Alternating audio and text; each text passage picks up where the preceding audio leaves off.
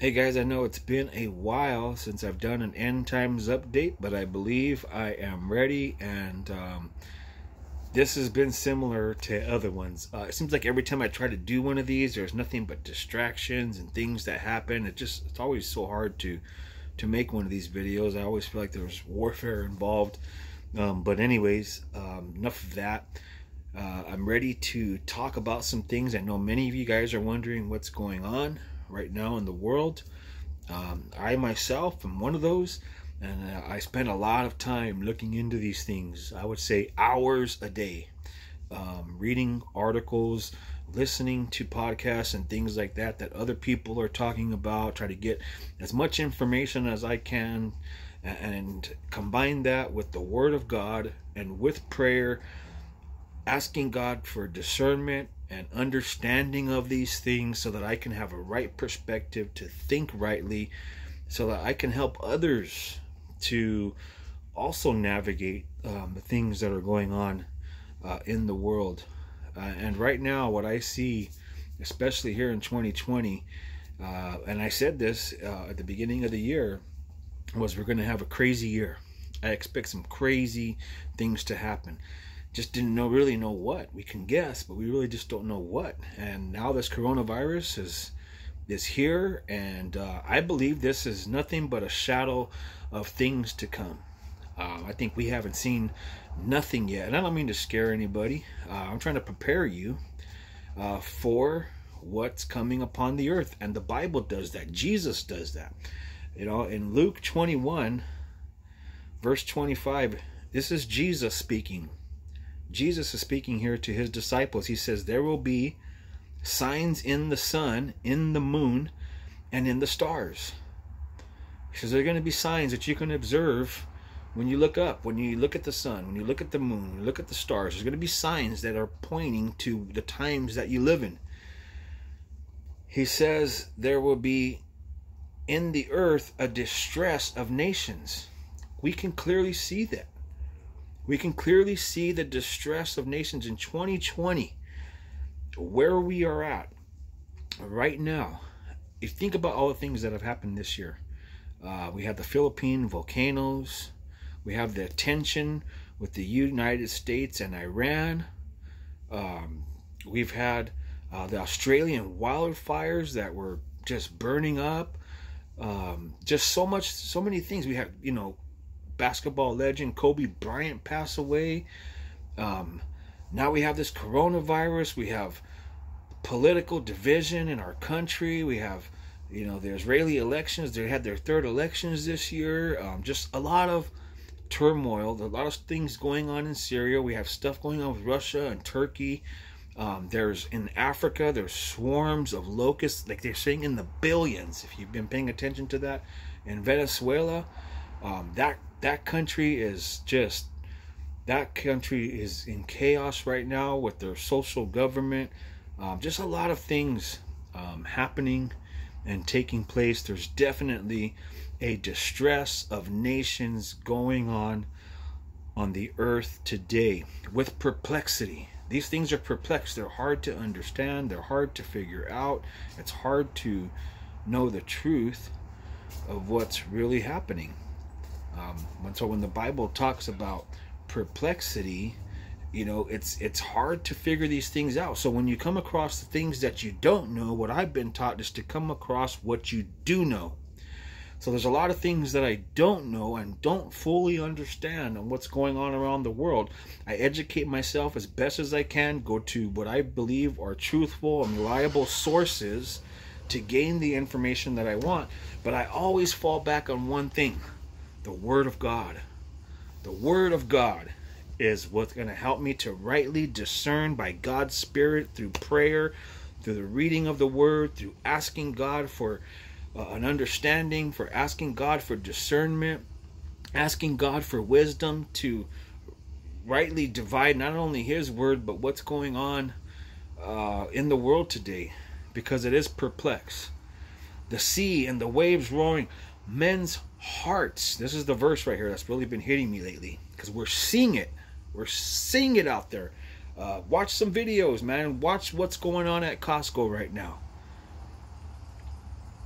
men's hearts failing them from fear. Men's hearts failing them from fear and the expectation of those things which are coming on the earth. This is the Bible speaking. This isn't me. This is what the Bible says. This is what Jesus himself is telling us it would be like. This is speaking of the tribulation period. What he's talking about here is what the earth is going to go through during the 7-year tribulation period after God's people, those who have confessed Jesus Christ as their Lord and Savior, have been raptured up, snatched away, taken up to be with him. And then the tribulation period was going to come upon the earth to bring judgment on those who reject God's Son, Jesus Christ, and also for the salvation of Israel, God's chosen people. That's what the tribulation is for. And during that tribulation period, he's saying men's hearts are going to fail from fear and the expectations of the judgments of things that they see happening. This coronavirus has nothing at all statistically on what the kind of judgments and the pestilences and the things that we're going to see, the earthquakes and the seas and the waves roaring, the wars and all those things that are going to be taking place during the tribulation period. I mean, just a ton of death. If you think it's bad now, the earth is just being conditioned. God is waking and shaking people up. He's waking and shaking people up to say what's going on. He's right now, if you are wondering what is going on, that's a good thing. You should be.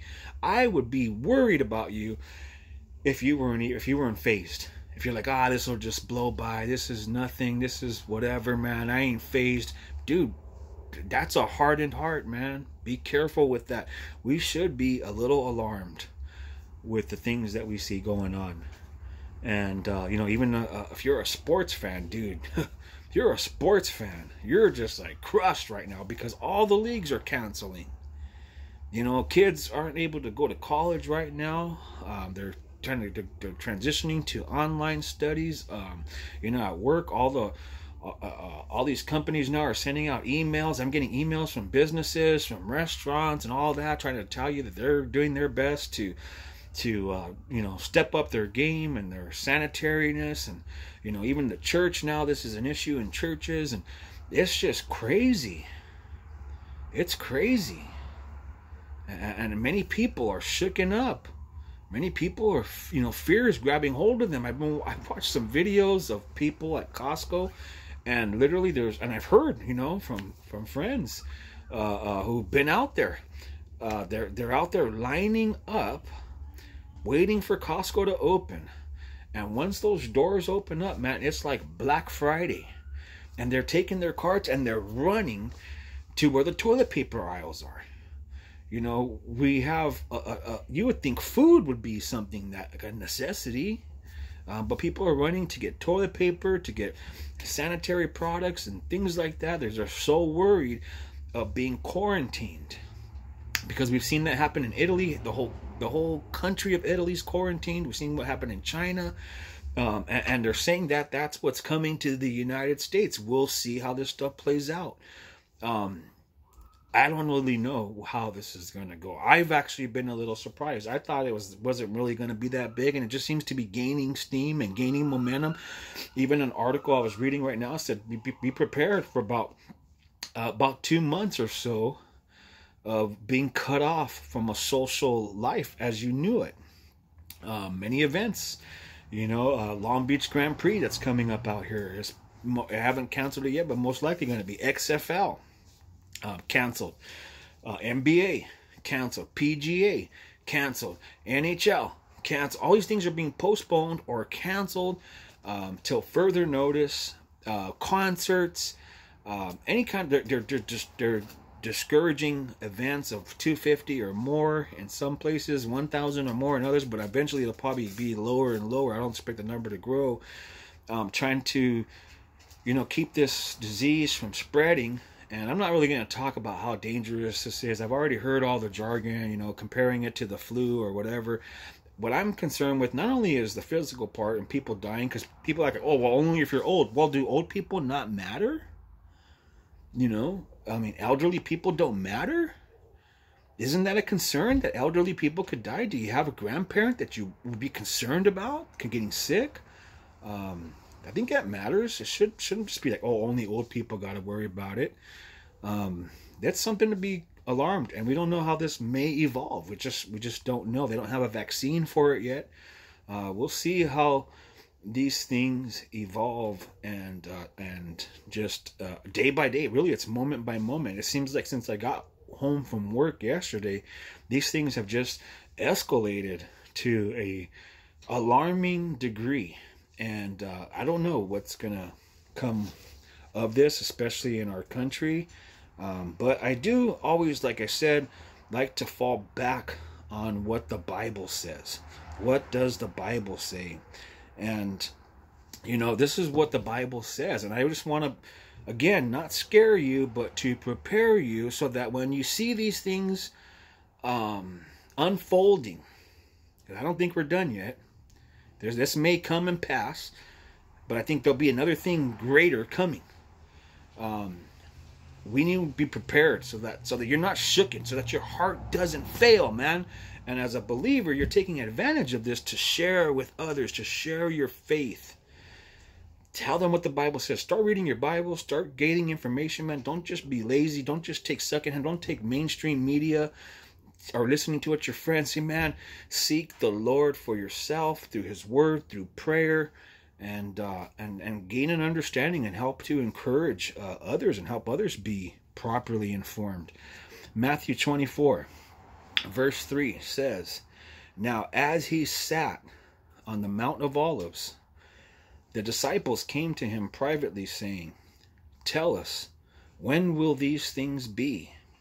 And what will be the sign of your coming and of the end of the age?'" So the disciples they're wanting to know. Jesus has been dropping hints. He's been saying things about what the end times are going to be like, because Jesus felt that they needed to know about the times of the end. And He wants you to also know, because that's why it's recorded here in Scripture. And Jesus answered and said to them, "Take heed that no one deceives you.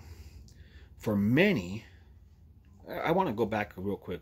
Take heed that no one deceives you. We live in a world full of deception, full of it. It's hard to know truth. That's why we got to stick to God's Word, to discern through prayer, through talking with the Lord about these things, praying to Him, looking at His Word, and gaining an understanding here, because if not, you're going to be caught up just like everybody else. "For many," He says, here in verse 5, "many will come in my name, saying, I am the Christ, and will deceive many." False doctrine, false churches. If you're not going to a church that's teaching about the end times, I'm going to tell you this, that's an alarming thing. They need to start teaching what the Bible says about the end times, because we're living in the end times. "You will hear of wars and rumors of wars. See that you are not troubled." The Lord doesn't want us to be troubled, not to be scared, but to be prepared. "For all these things must come to pass, but the end is not yet. For nation will rise against nation, and kingdom against kingdom." Do we see that? Do we not see that today? "And there will be famines, pestilences, and earthquakes in various places, and all these things are the beginning of sorrows." Pestilences, these incurable diseases, these diseases that are just going out there, these locusts, these things that are happening, these wars and rumors of wars, these earthquakes in various places. If you're paying attention, it's all taking place, but it's becoming more frequent and more intense as we get closer to the return of Jesus Christ. He says this, "All these are the beginning of sorrows." The end is not yet. He said that. The end is not yet. These are just the beginning of sorrows. You guys, this has just begun. And our only faith, our only hope is in Jesus Christ. That's what we focus on. We don't focus on the waves around us. We focus on Jesus Christ. Remember that story from Peter. Don't focus on the waves around you. Focus on Jesus Christ. He is the answer. He's the source of our hope. He's the way, the truth, of the life. and the life, and no one can come to the Father except through him.